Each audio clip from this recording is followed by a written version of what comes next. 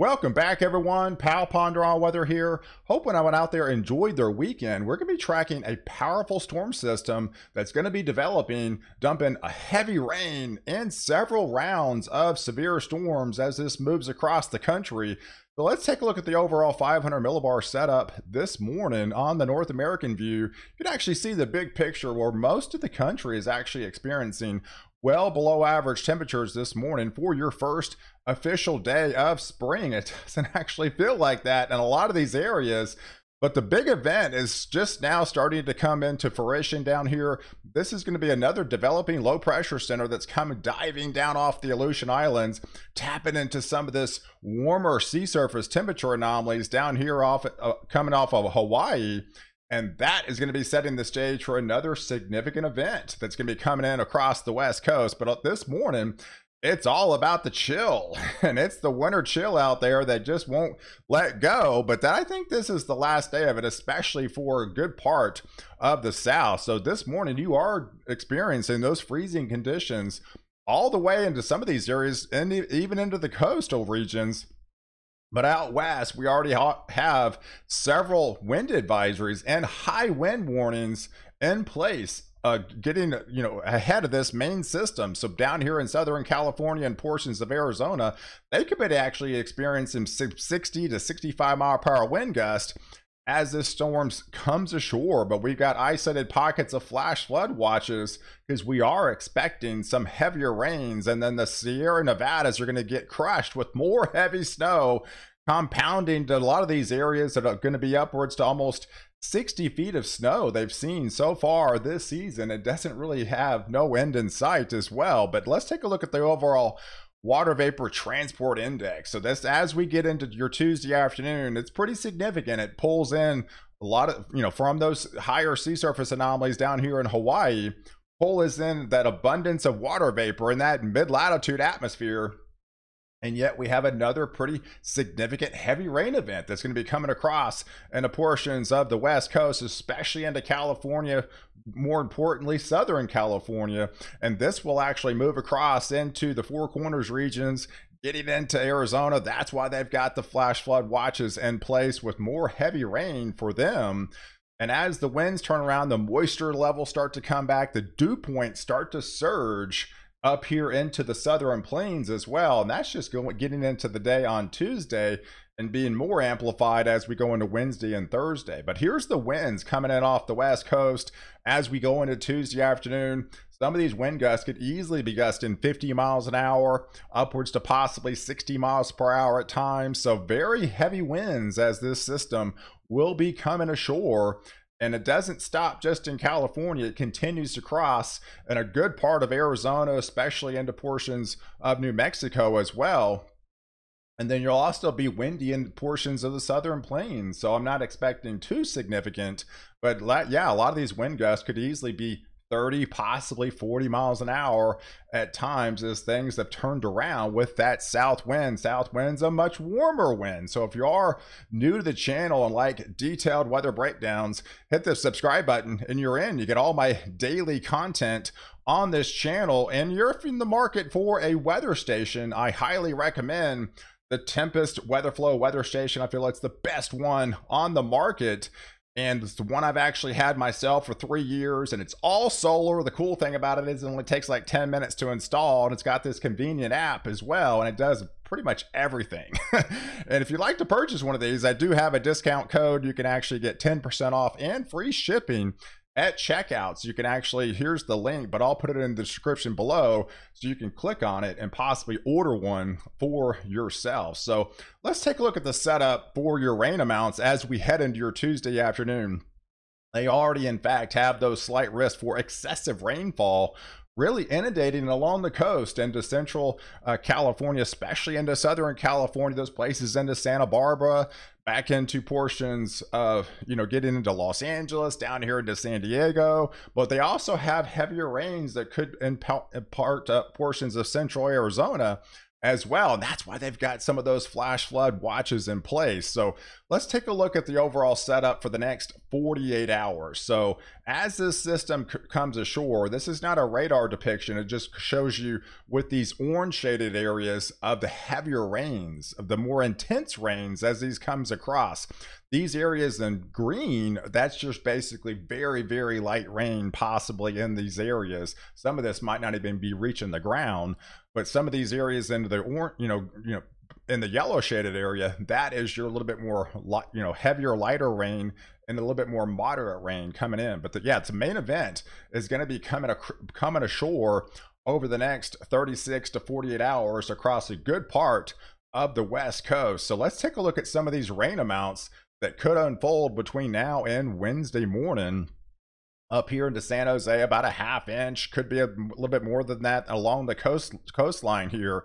But further south, back into Santa Maria, 1 to 2 inches of rainfall. Back into Oxnard, again, a couple of inches of rain. Los Angeles, 3 more inches of rain on top of what you've seen so much over the last 4 months. It's just been incredible how much water it's going to be inundating across the West Coast. And this is another significant system that's coming ashore, and this is why they've got some of the widespread flash flood watches in place and some of those heavier rains, and that could extend all the way down into Oceanside, down into San Diego with a couple of inches of rainfall, but even inland as well, where they do need it even more, back into Las Vegas, all the way into portions of Arizona. And it doesn't stop there, because that continues into Arizona. Prescott could be picking up 3 inches of precipitation, as well as into Flagstaff. Most of that's going to be in the form of snow, but even Phoenix could pick up at least a ½ inch of rainfall from this system, as this system continues to move across into the east. So as it does, it's going to be tapping into some of those south winds, and that south wind is a warm wind, and that pulls in those above average sea surface anomalies in the Gulf of Mexico. And as that happens, the change in the dynamics, where it's really kind of drier air right now, will really start to change as we go into your Wednesday with widespread 65, middle 60s for dew points, surging all the way into a good part of Texas, as well as into Oklahoma, and that reaches all the way into Missouri. Could as reach far north as portions of central Illinois, back into the mid 50s dew points. That change in the dynamics and could set the stage for more severe weather, especially as we get into Wednesday, really the main events Thursday and Friday. So here's the setup. This is why they've got those winter weather advisories in place in portions of northern Minnesota, where they're expecting a couple of more inches of snowfall from this particular system, from Tuesday into Tuesday night time frame. And further south, we could have a little bit of instability. Right now, they do have a marginal risk in place. I do feel this could actually easily be bumped up to a slight risk as this gets a little bit closer into your Wednesday afternoon. But nonetheless, we're going to be looking at for stronger thunderstorms into portions of Kansas City here, and this area in portions of Missouri. As you're going to be just basically right where that low pressure center is, and just to the north of there, that's where the snow is going to be flying. But it's all about the warm sector, and further south as the temperatures continue to surge as we get into Wednesday. It's a rapid change of what you're experiencing right now, so those temperatures are really going to be elevated. A lot of these areas down here in Texas are going to be in the 80s coming up on your day on Wednesday, and that higher temperature anomalies surge as where this trough really starts to dig in out west, and those well below average temperatures will continue to remain out west, while much of the central and eastern 2/3 of the U.S. will be beginning to warm up. But here's the significant event that's heading into your Thursday afternoon, as this amplified trough will be really digging down here into the Baja California. And as it does, it's going to be tapping into this warm sector, and we've got a pretty significant low-level jet that we've got to be concerned about. So we could have more severe storms breaking out into West Texas and into the Oklahoma area. They've got a day 4 risk out already, and a good part of Oklahoma City, out into Wichita Falls, into Abilene, all the way down into San Angelo, creeping into the North Texas area down here into Ardmore. So we could have some discrete supercells try to break out into the later afternoon time frame out in this region and then move across, possibly forming into a squall line as you get deeper into the evening, into the overnight hours, going through portions of central Oklahoma as well as into portions of, say North Texas into central Texas. So it could be a later evening event, for that particular area.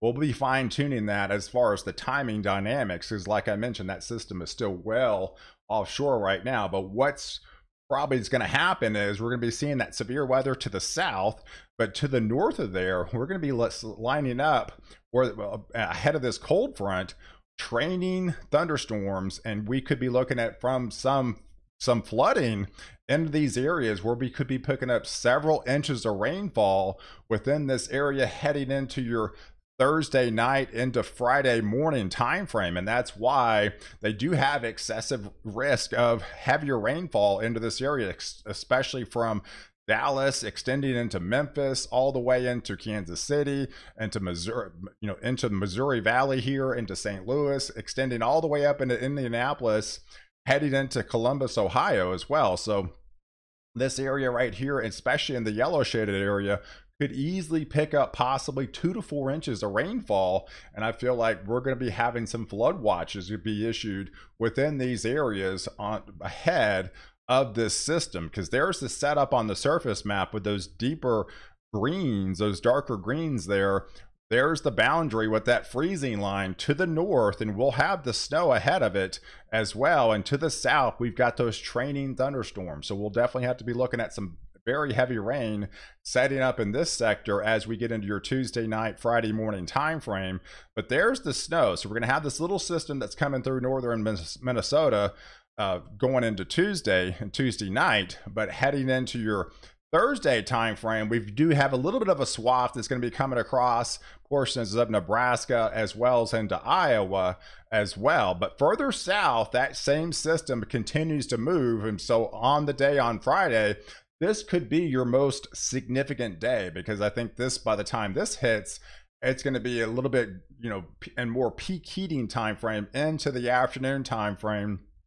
And this is already a day, a day 5 risk, because this goes into Friday. So we're looking at some stronger thunderstorms and good amounts of severe. All 3 modes of severe weather are definitely on the table, and a good part of Louisiana back into Mississippi and parts of Alabama as well. And that extends into the Memphis area as well as into the Jackson area, as we get deeper portions into Nashville as well, as we get into the day on Friday. So we're going to have to be fine tuning this setup, because this looks to be the most significant day of the week. So there's the setup on the surface map with that heavier rain further to the south. Most of this is going to be in the form of all 3 modes of severe weather. So we have to be concerned about some tornadoes with this particular system, some larger hail, and definitely some gustier winds of 60 plus miles an hour within this area, as we have that other trough is going to be digging in off the Pacific Northwest with more rain showers again along the coast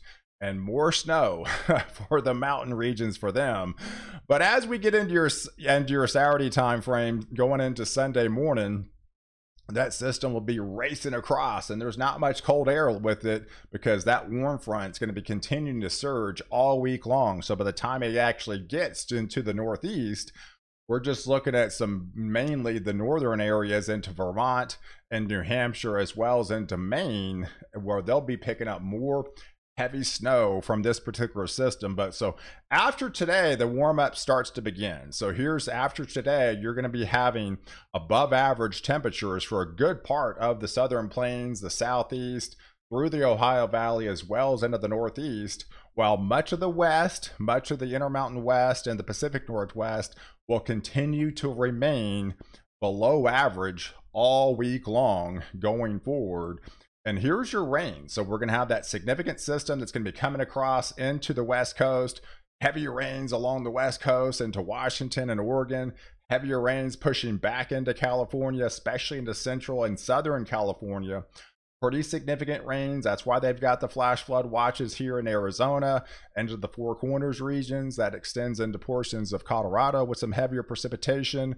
But then that second storm system, as we're going to be dealing with some more severe storms, and especially the training aspect of these storms, easily this area in red could pick up 2 to 4 inches, if not some isolated amounts even more than that, possibly 6 through the week. So we have to be concerned about some flash flooding in this sector. Lighter amounts as you extend further south, heading into Florida. And then as this gets up into the northeast, again, we're not going to have much cold air to speak of to be working with. It's just going to be pretty far north up into the higher elevations, and those rain amounts will be a lot less as well, probably on the 1/2 inch to 1 inch variety. But there's your snow. So over the next 7 days, so the Intermountain West is going to be crushed with those below average temperature anomalies, especially the Sierra Nevadas, adding to those totals. So another probably 2 to 4 feet of snow into the mountain regions out there. And then that storm system will be swinging across. Here's the blend of on the north side of that low pressure center all week. So more snow will be adding to those totals, and possibly Minneapolis. I think they picked up 81 inches already for the season. Maybe a couple of more inches for the rest of the week for them. So they'll be creeping up into possibly top 5 criteria of all time for the snowiest winters on record. And then again, not much cold air to speak of by the time we head into the northeast. So we're only talking some areas in Vermont and New Hampshire, but yes, definitely some heavier snow amounts as we extend into Maine. So guys, I appreciate you guys watching. I'll be doing a lot of updates this week on this channel as well as my other channel, POW Ponder Ultra. So definitely subscribe to that. I'll probably doing an update on that channel this afternoon. So catch me in the next update, where I protect you before and after storm.